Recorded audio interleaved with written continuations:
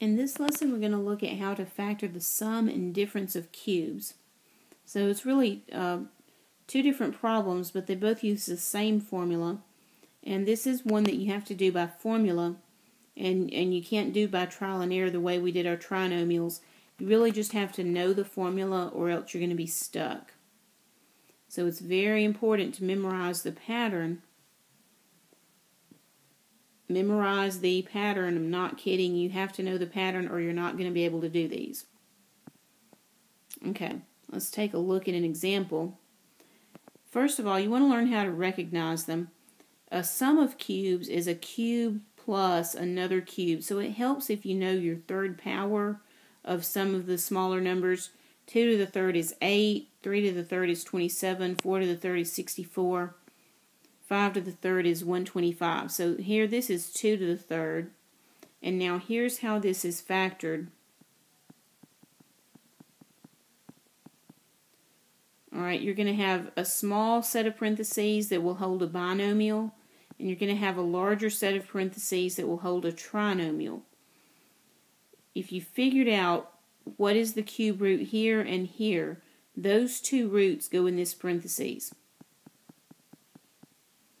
Now, notice that I had a plus sign in the problem. I've got a plus sign in this first parentheses. So you always are going to be able to put that same sign there. And the x and the 2 are the cube roots of the x to the third and the 8. So that's how you know what goes there. Now these next three terms that go in the second set of parentheses come from these two terms. So you're going to look at this first term you put in the first parentheses, and you're going to multiply it times itself. X times itself is x squared. Then, whatever this sign is, you're going to put the opposite sign here. The middle term, you're going to go this term times that. X times 2 is 2x. I'm going to put that here. Okay, now, this last term, I'm going to go 2 times itself and put that here. That's going to be plus 4. And that's what it is. So you need to do this several times so it'll stick, but it's really not difficult. Look at your problem, figure out your two cube roots. Those go here. Then to get these three terms, you go this one times itself gives you x squared. This one times the other one gives you 2x, that's the middle. And then the last one times itself gives you 4 in this case. So take a look at your signs. Your first sign is same as in the problem. This sign is opposite of the one that came before. And this sign is going to always be positive. So if we take these initials, oops, sorry, let me go back. If we take these initials, they're going to make S-O-A-P. So S-O-A-P, SOAP, will help you remember same, opposite, always positive. Okay, now, let's factor x to the third minus 27. First of all, I need to make sure that it's a cube minus a cube, and it is. So x to the third is a cube. 27 is the cube of 3. So that tells me I can go ahead and set down my two sets of parentheses, a small one and a larger one. Okay? The cube root of x to the third is x, so I'm going to put my x here. The third root of 27 is 3, and there's a minus sign here, so I'm going to put minus 3. Now my next three terms come from these two terms. So first I'm going to go x times itself is x squared. This is a minus, that means I'm going to have a plus here. My middle term is x times 3, so the middle term is 3x. Then my last sign is always positive, so put a plus sign. And then this last one is 3 times 3. I'm going to have a 9 here. So notice how this followed SOAP. Same as in the problem, opposite of the problem, always positive. S-O-A-P.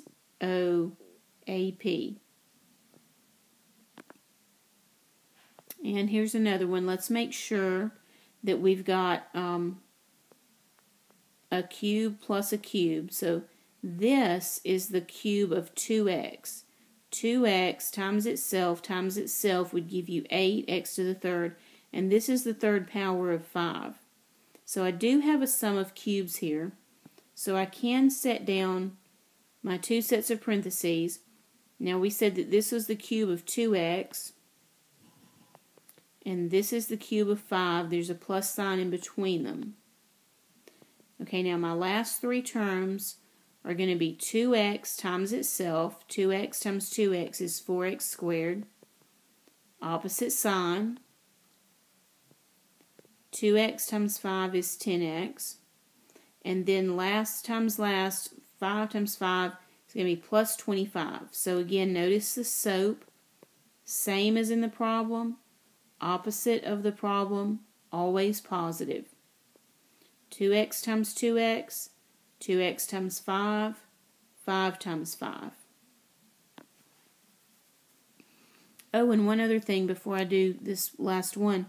Notice how every time we get a trinomial here, I never have to try to factor this trinomial, because this trinomial is prime, guaranteed, and you don't have to try to factor it down. And so now let's look at our last problem. Let's see if it's a sum of cubes or difference of cubes. Well, it's a difference. This is 4x times 4x. This is 4x times 4x times 4x. It's 4x to the third power. This is 1 to the third power. So I do have a difference of cubes. Now we said that this is the cube of 4x. This is the cube of 1. Now in my parentheses, I'm going to have 4x times itself. That's going to be 16x squared. For my middle term, I'm going to have a plus. 4x times 1 is 4x. For my last times last, I'm going to have positive. 1 times 1 is 1. And that's all there is to that. You need to learn the pattern, and there's no substitute for learning the pattern. And once you do learn the pattern, these will be easy.